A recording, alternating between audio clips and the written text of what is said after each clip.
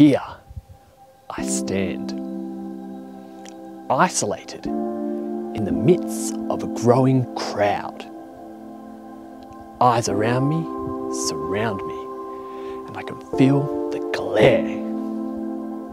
I can hear a hum, a murmur, a whisper. Something about a fool. Wait, it's a chant. No, it's a deafening chorus.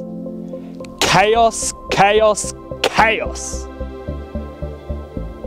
The mob takes aim and arrows their fingers at me. Right from birth, your life is misclaimed. It's written on your birth certificate. It says you belong to a nation. You belong to a nation? What does nation-making represent? Who does it serve? Who doesn't it serve? How well does having an Australian birth certificate serve non-Australians? How well does it serve the first peoples of this land?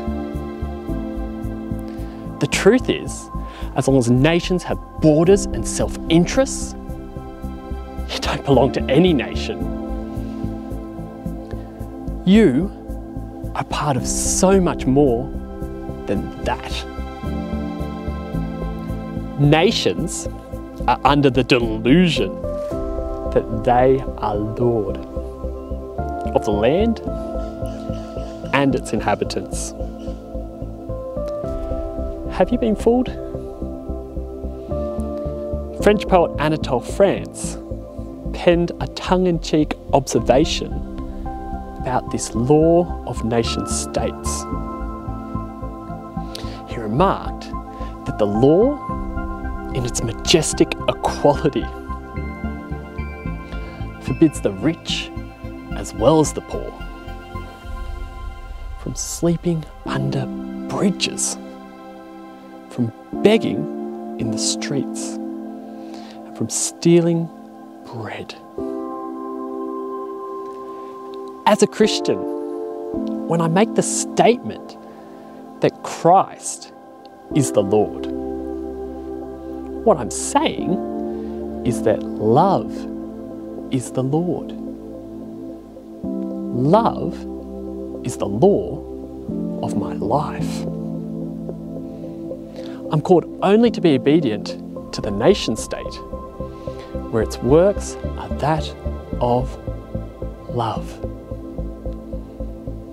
Historian Howard Zinn is well remembered for identifying that historically the most terrible things, war, genocide and slavery, have resulted not from disobedience but from obedience. Love calls us forth to disobey systems of violence and oppression. And we are so easily caught up in these systems.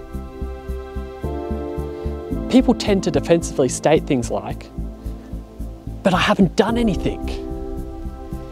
I'm not the one cutting the aid budget. I'm not the one polluting the oceans.